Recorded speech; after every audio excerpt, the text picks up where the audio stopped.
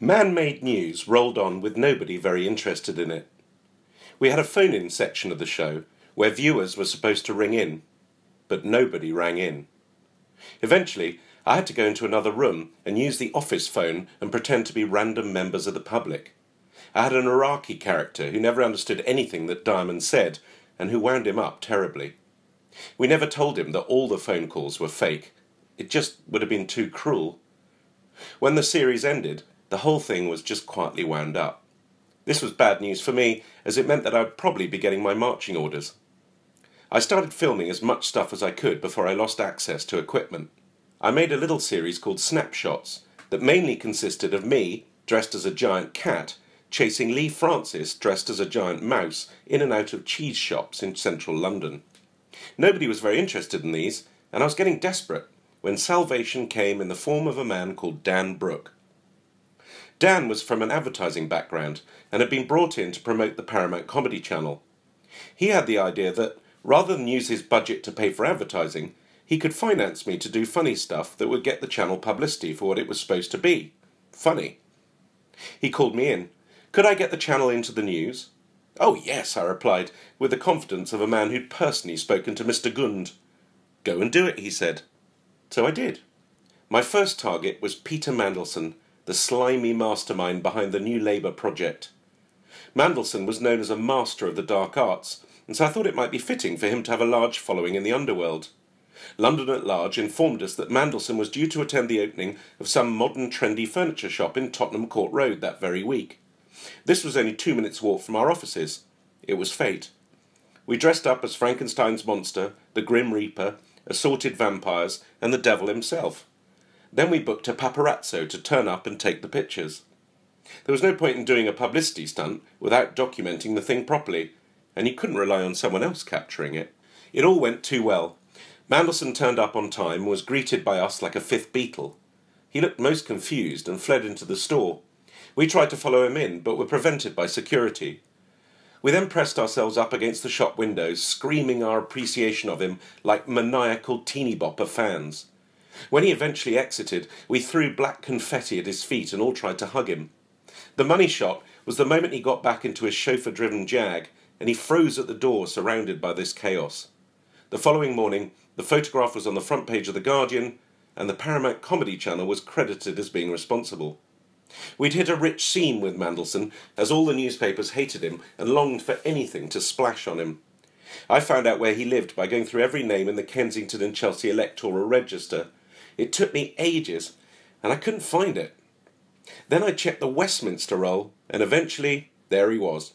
The house itself was the one that would later get him into trouble because he purchased it using an interest-free loan from a political colleague. We arrived early one morning and planted a mock Millennium Dome in his front garden. This made the headlines again. We were certainly on a roll.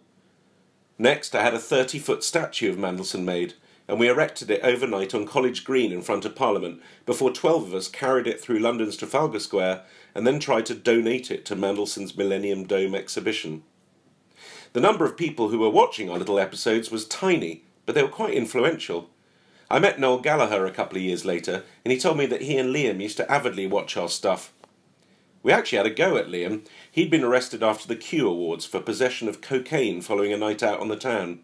So we hired a really good lookalike and took him round all the places Liam had been the night before. We made him go in and apologise to confused receptionists and embarrassed owners for his behaviour. His final line was, "Yeah, you didn't find any talcum powder here, did you? I left it somewhere." Liam had also challenged Mick Jagger to a fight in an interview, so we turned up at his North London house with 30 people wearing Mick Jagger masks and demanded that he come out and have a scrap. To our delight, he told us to fuck off on the intercom. One day we came into work to find that the new leader of the Conservative Party, William Hague, was having his stag party at the Carlton Club in Mayfair.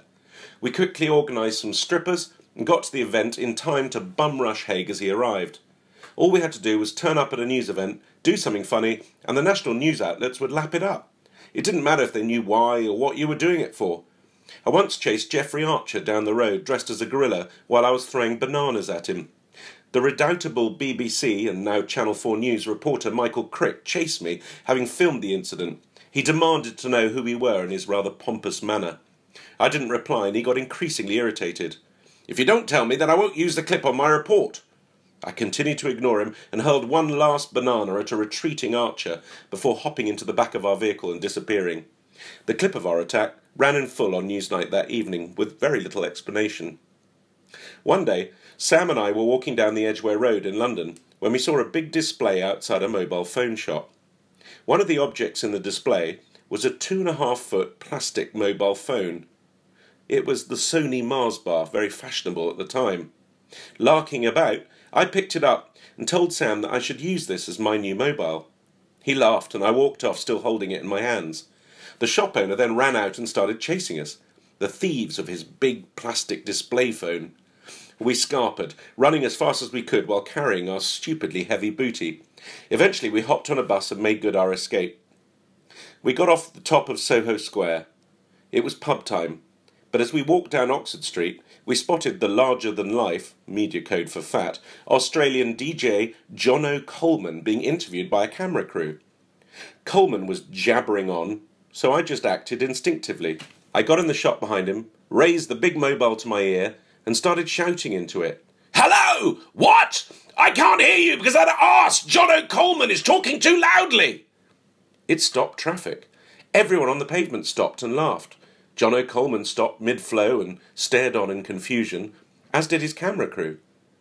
I continued. "That's better! I can hear you now! The arse has stopped talking! No, I'm on the mobile! In Oxford Street!" I wandered away from Coleman down the street with Sam hooting with laughter and following me. The big mobile was born, although we wouldn't actually use it again for quite some time.